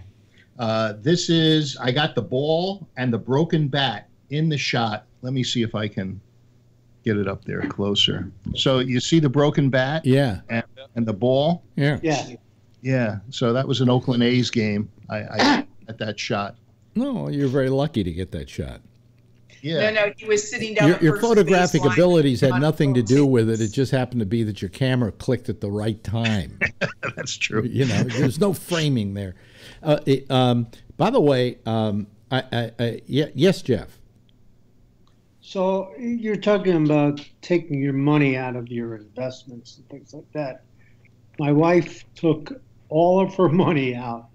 I think. No, you told me this. You told me this the other day. Yeah. Because of Trump. And just before everything fell apart, so she got out of the high point. Right. So you have to make the decision. Now, what do you do? What do you do to keep from paying? She figures that he is so unreliable, and he changes his mind every day, that it's going to affect the stock market. My question is going to be here, and it is. I'll put it out to you guys. How long is Larry Kudlow going to be there, the finance guy? You mean Cocaine Kudlow? Oh, snap! Why did you call him? $100,000 on cocaine. Snap! And he's a good economic advisor, don't you think? Well, how do you know? Did he get arrested for it? You know that. I don't know. I just wait a minute. You're making an accusation against somebody, which is a criminal accusation. Wait a minute. The poster that New York Times. Oh, the Post. That's very reputable. Yeah, it's very reputable. That's a lot of money. Does not count. But Kudlow, I don't think is going to stay there very long. Not with all the stuff that Trump is doing right now. I don't think he can feel comfortable with it. Okay, hold on a second. Everybody look at their calendar. I'm saying, I think Kudlow will make it until June. I say he will make it. He won't make it past the end of April. And the question now is, will he get fired or will he quit? You know, the funny thing is, maybe he'll listen to him. Maybe Trump will actually listen to him because, you know, he is on Fox. No, he wasn't on Fox. What was he on? Everybody have another drink, folks. Yeah, what was he on if it wasn't Fox? MSN. It was on CNBC. CNBC. All right. So I don't watch that one either. It used to be Kudlow and Kramer, and then Kramer went off and got his own show, and it was just Larry Kudlow by himself. Yeah, Kramer's good. I like Booyah. You know. Yeah. So I mean, I think, and Kudlow's supposed to be a pretty straight up guy. I mean, he's and I don't know if he's going to put up with this bullshit for very long. He's pretty full of himself. Kudlow? Then he'll stay on TV a long time. Well, then he might get along well with Trump. Then they have something in common. They both like themselves. Yeah. Well. Yeah, I looked up Business Insider about the cocaine for Larry, and it says it shouldn't cause a problem for security clearance. Well, was it ever proven? Was he ever taken to court or arrested for it? I still got to read the article. Well, before you besmirch a man's reputation. Yeah, Kudlow was fired from Bear Stearns in the mid-'90s as he struggled with cocaine addiction. Well, I'll give that to him, okay? Because I struggled with cocaine usage back around that time too. Yeah, but you're not going to be in the White House.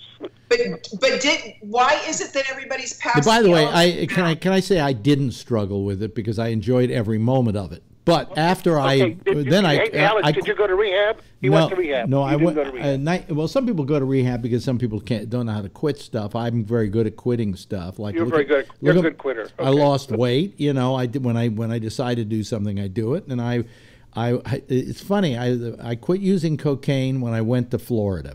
Now that sounds ironic, I know, but I didn't know where to find it. I know that sounds ironic, right? But I quit, and that's when I stopped doing it. One time we went, you, Susan, and I, and my ex-wife Susan, we all went up to Lake Tahoe for a comedy show. And there was some listener of yours that came into the hotel room and put down this massive amount of cocaine on the tabletop.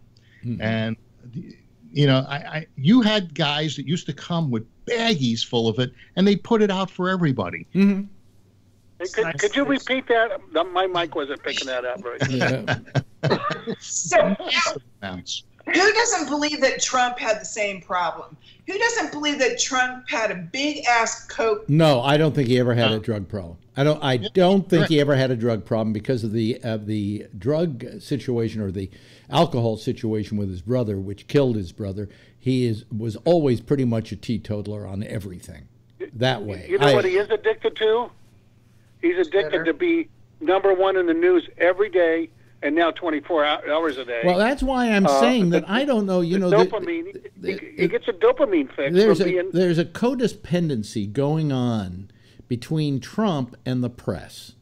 And the press somehow can't keep reporting him, even though they know that what he's saying, he's saying, so they'll yell about it and talk about it. And I'm going to say this again, and I think it's the only way that you can drive Trump crazy. The press should go, okay, you think we're fake, you don't like us, then we're not going to report what you say.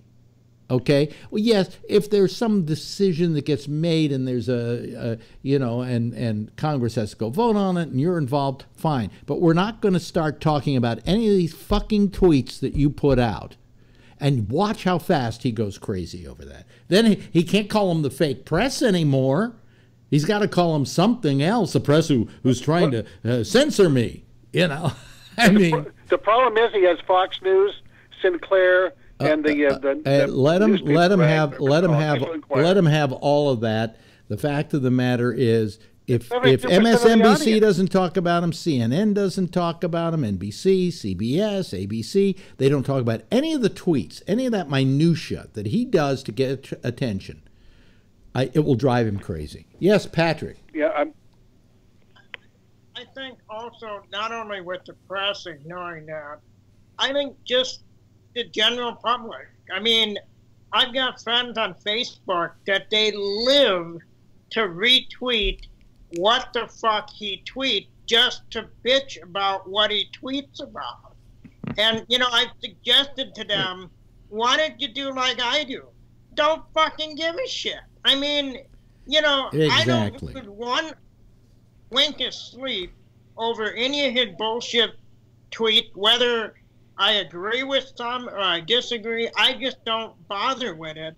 And there are friends of mine that just cannot get enough of it. And then they'll announce to everybody, I'm taking a break from Facebook or a break from Twitter because I can't handle Trump. Whatever you do, get rid of Trump on Twitter. Yeah, I mean, you just unsubscribe. But all I'm saying is that when I tune in every morning to like MSNBC, what are they talking about? The tweets that he made the night before in the last 24 hours, and they take it as gospel truth. If they don't report those, because they're not news, if they don't report those, it will drive him batty. What he's doing is he's manipulating the media. Well, in magic, there is something called misdirection. Yes. And I believe that he is getting a lot done for his agenda, and he's misdirecting everyone else and letting them talk about the minutia and the things that aren't what's he important. got done for his agenda? Well, he's signed a whole bunch of executive orders, But executive orders there has been a executive number of executive orders don't count, Phil. He Well, passed the for the budget. 4 He years. kicked 14 million people out of health care. He's he's stacking the federal judgeships, stacking them bad. With all of our allies, so now we're standing pretty much alone because everybody's just laughing at us. He's blown up the metal industry. Do you want me to keep going? But I like what he's doing, but You like what he's doing? I see. That's getting kind of away like with it my wife because- just crushed my balls with a nutcracker, and I like that. Yeah, that's I not like bad. that. Look what he's doing to the EPA. He's destroying the EPA. He's ruined the State Department. Mm-hmm. Now he's going to ruin the military. The guy is ruining all of our institutions. No, you know, He's ruined the FBI, and he's pretty much ruined the Department of Justice. Obama wanted working on it. automobiles, for instance, that would get 50 miles to the gallon by the year 2025, I think. These kinds of cars aren't. Tell that to my 2 grandkids that have asthma when they can't breathe. Well, wear a mask. But, you know, some of these things are just too difficult. How do you feel about Pruitt? You know who Pruitt is, right? Yeah. He's the EPA secretary. Yes. How do you feel about the fact that he was paying below rent prices for a room in a townhouse or whatever that normally would have cost somebody somewhere in the range of $5,000 a week for absolutely nothing by somebody in the energy industry? Well, he had a coupon for Airbnb. Yeah, right. Hey, right. Phil, we had hundreds of thousands of gallons of oil spilled in the Kalamazoo River here in Michigan by Enbridge. Their lobbyist is married to the lady that owns that apartment. Yeah, I understand. And they just Phil? got approved for the pipeline, and they still owe a $61 million fine. When he was They're just going to look the other way for that spill. When he was renting that place for $50 a day, was he the EPA secretary? And isn't he allowed to, prior to being EPA secretary, accept things from lobbyists? And then do things through the EPA that benefit that corporation. Well, that's quid pro quo. They were also raising funds. They had fundraising in that building all the time for all the GOP. He wasn't the EPA secretary when he was getting the rental deal. And now that he's the EPA secretary, he's not getting the rental deal. He He didn't live in D.C. that long. Well, when he was living there, he had a deal. Now that he's the EPA secretary, he doesn't live. He's in bed with the I got to tell you something, Phil. They're given preferential. You're all in bed with the lobbyists. Phil. The part about you I don't understand is some of this stuff you should say, well, I guess Pruitt's full of shit. Okay, effluent. It's called effluent. Occasionally, don't you think that a lot of this is pretty fucked? Well, come on, Phil. Come look, on, I know you to be an intelligent human being. I can't believe that you just feel like you can't pull that card. That card doesn't count when I'm recanting what is reality, and the reality here is that he was not the EPA secretary. And once he no longer was, he should have gotten out of that apartment. He did, didn't he? No. Well, he's not paying $50 a day anymore. Oh? No. Yeah, I'll look it up. What's he paying now? Well, a lot more, I think. But, he's on the government dole, so he can afford it. Mm-hmm.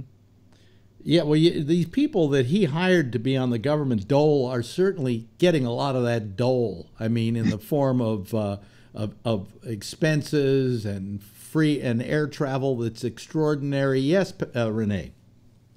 You have to remember, Phil looks at things as if there's no law saying that it's illegal, then he doesn't care. So if it's morally wrong, if it's a value you value but he doesn't value, but if it's not against law, what's the big deal? That's the law. So, and that's why he doesn't give a shit about how much. If it's not so, Phil, he tells us all the time. If it's not so, Phil, excuse me, I just took a dump. You can't excuse some of this stuff. According to Business Insider, he was living in that condo at the time Enbridge had their request to put that pipeline approved. I mean, he's predictable. I was telling Durst, if I could go back in a time machine, I would go back to the evening before the correspondence dinner and say to Barack Obama, don't go after Trump. Because if he hadn't done that, if Trump wouldn't have walked out, okay, he wouldn't have had his feelings just hurt terribly because he was being kidded at a place where it's like a roast, right?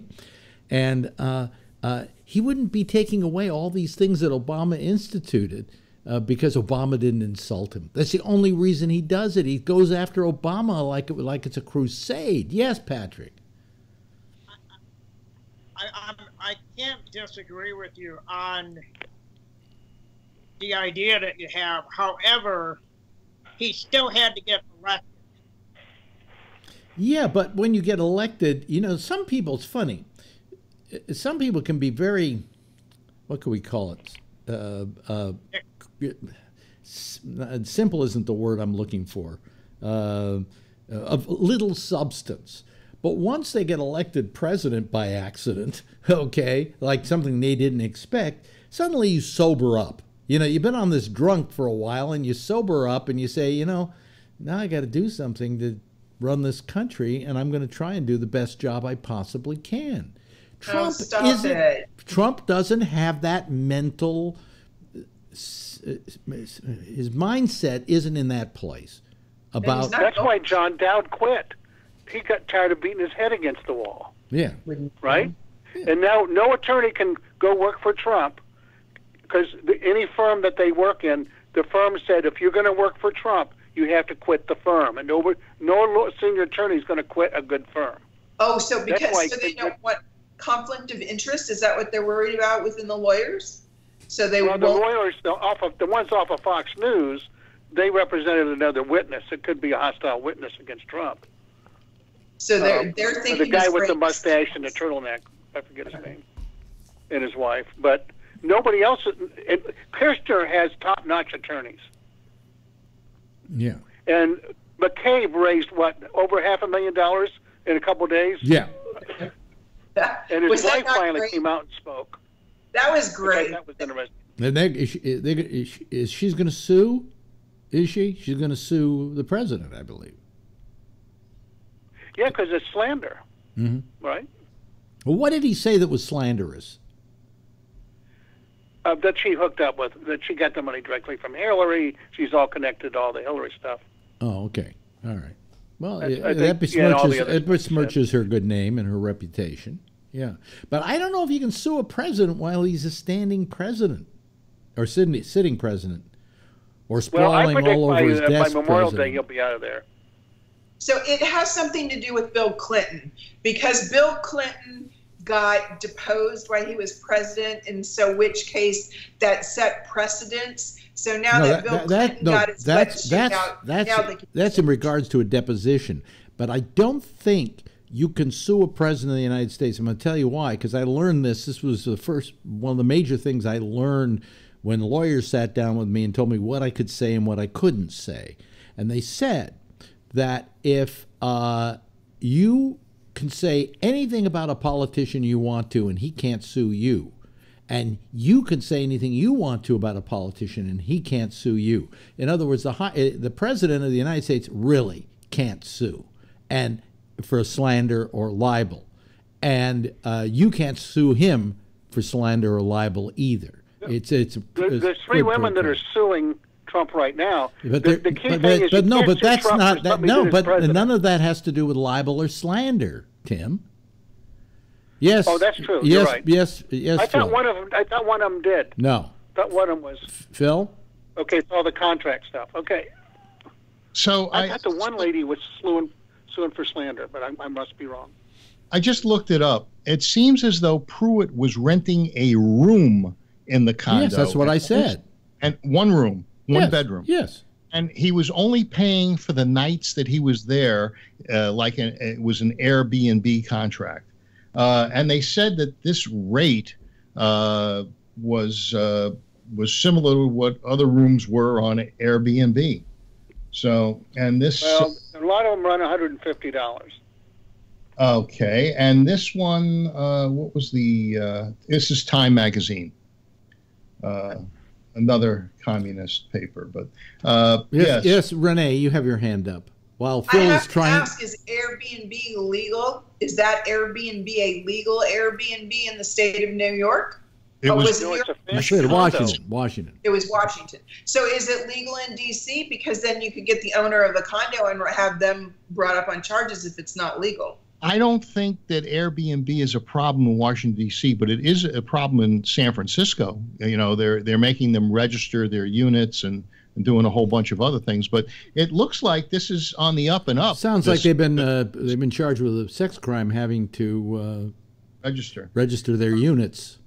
But yeah, really. But what they're saying is this. There was another article saying that there was no shenanigans. Let me see if I can find it again. Yeah, you're gonna find. You're not gonna. Why don't you try and find the article that says he's dead to rights? They got him dead to rights. Why don't you bring out that article? You know, you're looking for the articles that excuse the bad behavior. Yes, yeah. Jeff, quickly, you have your hand up. Oh, your mic isn't on. Your mic isn't on. I think his daughter was using that same hotel. It's an apartment. It's an apartment. While she was going to college. Oh, okay. So, well, whatever. Hey, that's our theme. You know what that means? We're through. Hey, this has been a good night tonight. Really good night tonight. Started off with Will Durst, and that was terrific. He was terrific, and then you guys were just great as well. Except for you, Phil. You always suck. Anyway, Tim, thank you so much. Jeff, thank you. Renee, thank you. Phil, thank you. Patrick, oh, thank you. And Kevin, you didn't say anything much tonight, but we always like just having you filling up a square there. And he got his hair cut. Yeah. Just give everybody a big round of a big wave goodbye. Give him a big round of applause. Give a big wave goodbye, and hopefully we'll see you all again tomorrow night. Bye. Okay, that's it. Let me see here. I gotta. I'm trying to. Gosh, I'm so screwed. Anyway, that's it for tonight, by the way. Stay tuned now for The Intersection with Jack and Amy, followed by Connections at 1 o'clock Eastern Daylight Time. And then tomorrow night at the 30 hour, 9:30, it'll be, I'm trying to do everything at the same time here. It'll be Damian Chaplin with The Exchange. And I'll see you tomorrow night, same time, same station, and live. In the meantime, if you see her, tell her I love her, okay? Bye.